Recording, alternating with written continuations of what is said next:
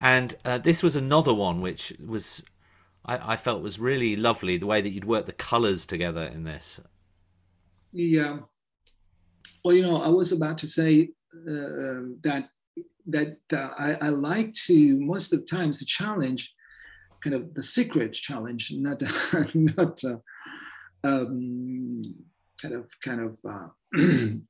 explicit, is that I change colors. I do different colors from nature. So, except for the first one was pretty pretty much realistic in colors. This one, the previous one, actually, our colors pretty much different from reality. Here, the challenge was my specific purpose was try to do the greens, the greenery without green, without using green. Mm. I remember this because, yeah, because green, it's sometimes disappoints me. As somebody said, I think it was William Goethe, Goethe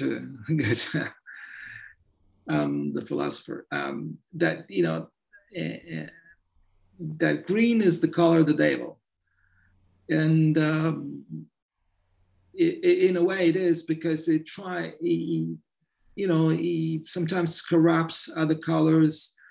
Sometimes it's overwhelming because if you go to any kind of landscape or even in park,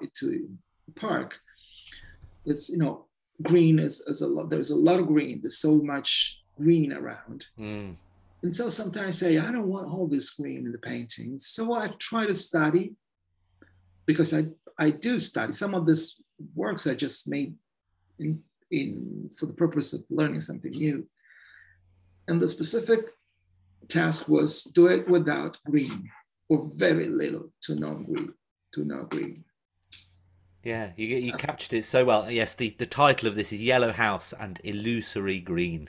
That was the Yeah, title of this. Yeah, no, I really. don't remember, but Yeah, yeah. I know. So that's why. Now we're going to go back to people again for a moment. So not looking at their phones, but doing something in their day-to-day lives. And I really felt that this captured a moment in time as well. Ask me for a poem. Oh yeah. Um, there we go. Okay.